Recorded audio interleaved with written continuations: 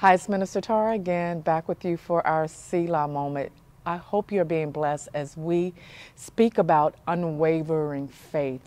Let's pray, and we're going to discuss today that unwavering faith getting fueled up in our journey with the Lord. We thank you, Father, for another opportunity for Selah to come together. We pray by the power of your Holy Spirit, minister to the hearer today and the one who's receiving this word, that's viewing, that's listening. God, minister in a way as only by your Spirit you can. In Jesus' name we pray. Amen. I spoke to you on our last Selah moment about this unwavering faith, being fueled in our faith. One of the things that struck me in my research about fuel is that there are all types of fuel. I mean, it was names I have never heard before. As many types of fuel it's required for certain kinds of vehicles, whether it's diesel or regular gas, ethanol. I mean, just go into all of these multiple names. Some of them are used for particular types of vehicles and ways that we are able to be transported from one place to the next place. Well, I want to go back into the types of fuel that we have that ignite our faith. We all live by faith, all of us. You live by faith. The question is, who do you place your faith in, or what do you place your faith in? As a disciple, an apprentice of Jesus, we desire to place our faith in him because faith really shapes who you are. And so this faith that we need to live it out in a way that glorifies God, and for us to live in purpose, and for us to meet the trials of life that we will meet, we need to be fueled up in our faith.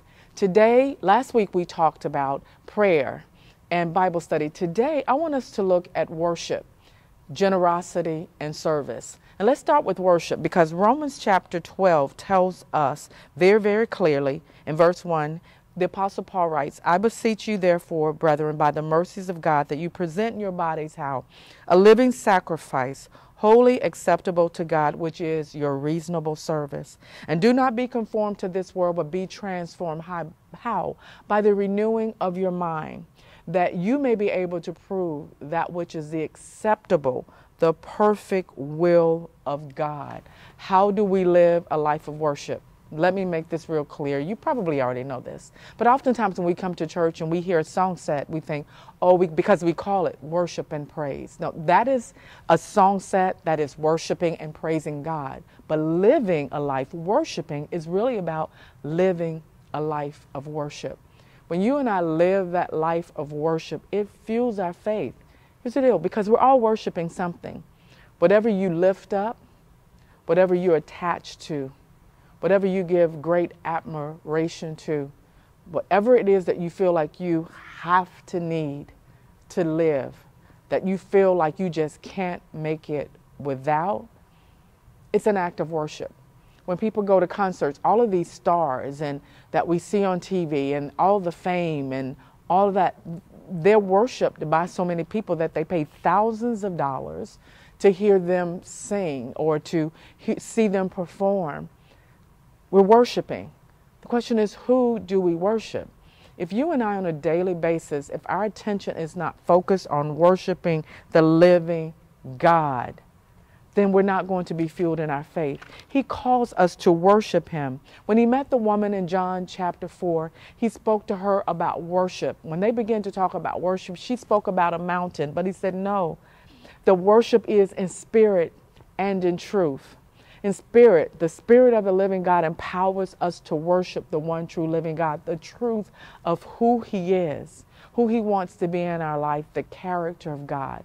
If you and I are not getting fueled in Bible study to know who God is, if we're not spending time in prayer to pray and commune with him, how do we worship him on a daily basis? How is he worshiped in our life? I said this to someone recently, and perhaps this may cause you to put some comments in the chat section. There's a whole lot on social media about self-care, taking care of self, taking care of self. We focus so inward on ourselves, and there's nothing wrong with loving yourself, taking care of yourself. But the truth is, you don't even know how to take care of yourself. You don't even know what self needs. But if I'm worshiping the living God when I'm tired and I'm worn out, when things are happening, I may think I need a massage, but as I'm spending time with God and my focus is worshiping Him, He may say to me, no, child, what you really need to do is pull away and just have some quiet time with me. Worship, just spend some time. Focus in, let me shift your gaze and your perspective.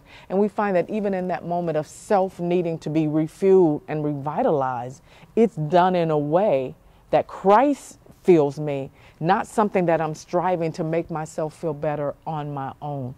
He calls us to worship Him. The spiritual discipline of worship also comes from a posture of gratitude.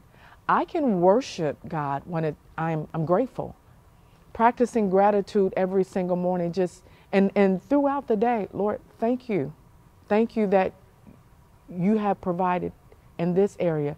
Thank you, Lord, that I'm able to go to work. Thank you for my children. Thank you for my spouse. Thank you for the trials that I know you're going to bring me through. Thank you as I reflect back on my yesterday. You were good to me on yesterday, that you brought me through trouble, that you brought me through tribulation, that you sustained me.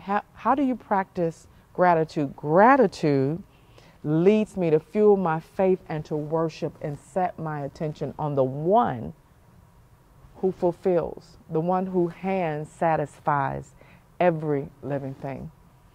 Again, this is how our faith is fueled, because my worship is up towards Him. My gaze is towards Him. My heart is centered towards Him. I'm worshiping Him, which helps me to shift my focus from everything else that is not meaningful. In that, I guarantee you, your faith will be fueled. Remember, Bible study, we're in the Word of God. We're praying, we're seeking the Lord, and we're worshiping Him. You will see when you worship Him, He is so much bigger than your problem. He is so much greater than the circumstance. It doesn't mean that it's not painful. It doesn't mean that the diagnosis isn't there. But your mouth will begin to say, God is greater. God is bigger. God is my sustainer. God is the promise keeper. Father, help us today to worship you. And remember, it's not a 3-song set. It's not a 4-song set. It's not our favorite song that we hear on the radio. It's not our favorite song on our phone or that we play in the car. It's not. It's our lifestyle, how we live. As the Apostle Paul admonishes us in Romans, that we would present our bodies. It's what we do with our bodies. It's how I'm living out my life. We present our bodies unto you. That's the sacrifice that we say, Lord, I'm yours. And here I am to set my focus and my attention, my gaze on you. Help us to do that, to worship you, and help us to see just how much that fuels our faith, shuts down our doubt, and shifts our gaze towards the one who is worthy of praise. In Jesus' name, amen. Until our next time together, Selah.